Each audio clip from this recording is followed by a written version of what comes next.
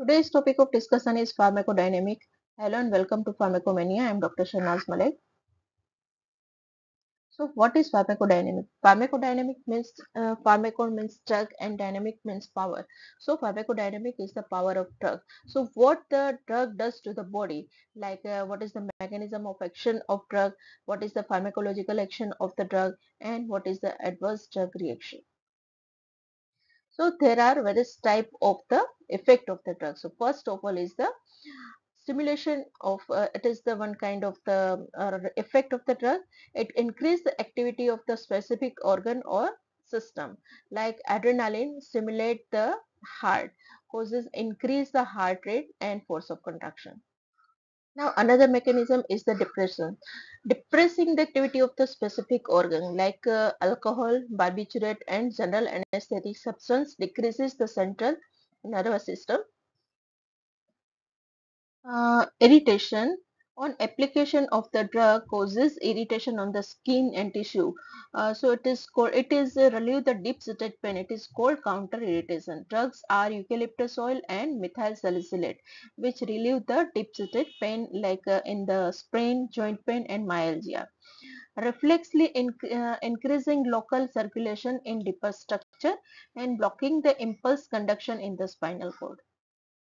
Cytotoxic effect is selectively toxic for the infective organ or cancer cell. Antibiotics and anti-cancer cell follow the cytotoxic effect. Replacement therapy, when the deficiency of the endogenous substance, they can be replaced by the drug.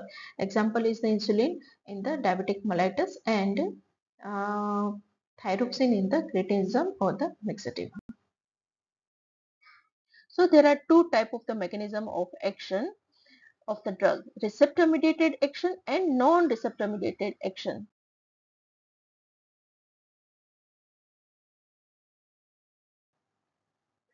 So non-receptor mediated actions are like biophysical action or chemical action or through enzyme or through ion channel or through antibody production or through transporter and other. These all are non-receptor mediated action. So physical action occur through the osmosis or adsorption or demulcent or radioactivity. So osmosis exerting an osmotic effect. 20% of mannitol act on this in the cerebral edema and acute congestive glaucoma, which reduces the pressure of the cerebral edema as well as in the eye. And second one is the adsorption. Adsorption is the activated charcoal which absorb toxin in treatment of the poisoning. Demulcent, which is the cough syrup, will produce a soothing effect in pharyngitis by coating the inflamed mucosa. And radioactivity, radioactive isotopes like iodine, which emit rays and destroy the tissue. So radioactive iodine is used in hyperthyroidism. Now chemical actions through the, like antacid are weak bases and it neutralizes the gastric acid, so it is useful in the peptic ulcer.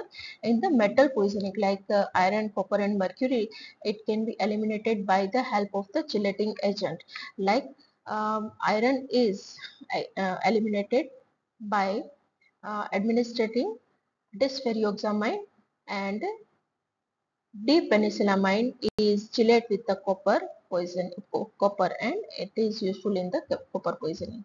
And these agents trap the metal and form the water soluble complex which are rapidly excreted from the body.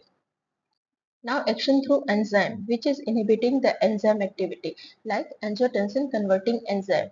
Drug like captopril and enalapril, which is inhibiting angiotensin converting enzyme. So it is useful in the treatment of hypertension and congestive heart failure.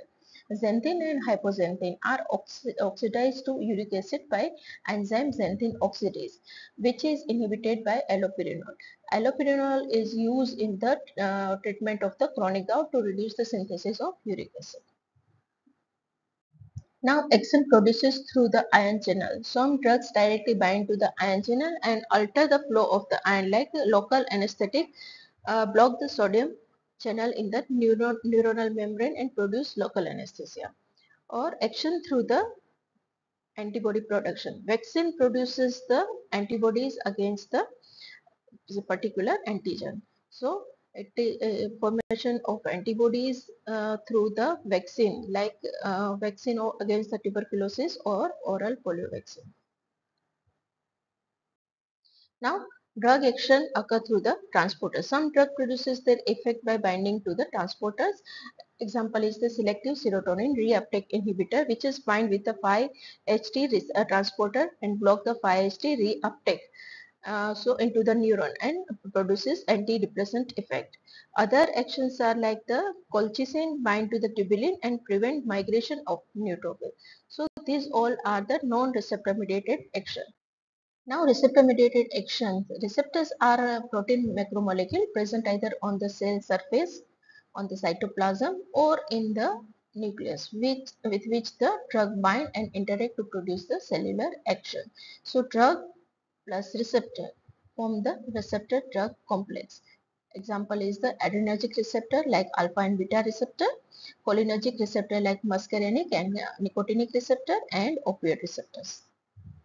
Now these are the various terminology used for the receptor mediated action, like affinity. Affinity is the ability of the drug to get bound to the receptor, known as affinity.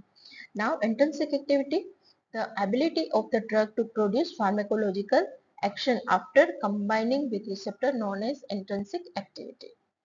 Now agonist. Agonist is the drug that is capable of producing pharmacological action after binding the receptor is called agonist. Agonist has high affinity and high intrinsic activity toward the receptor.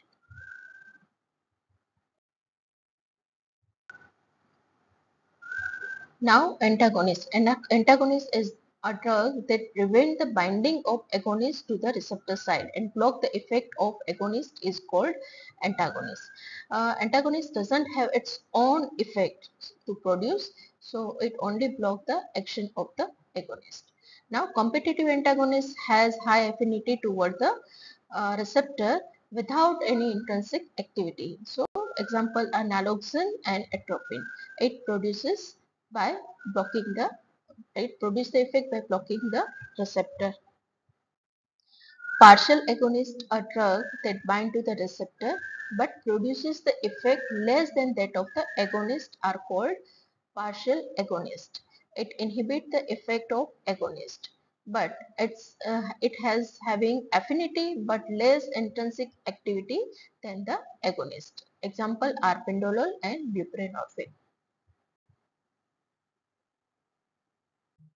Now inverse agonist. Inverse agonist having full affinity toward the receptor but produces opposite action to the agonist. Example is the benzodiazepine is the agonist toward the benzodiazepine receptor and produces anticonvulsant and anti-anxiety effect. When beta carbolin is the inverse agonist and it produces anxiety and convulsant at the benzodiazepine receptor.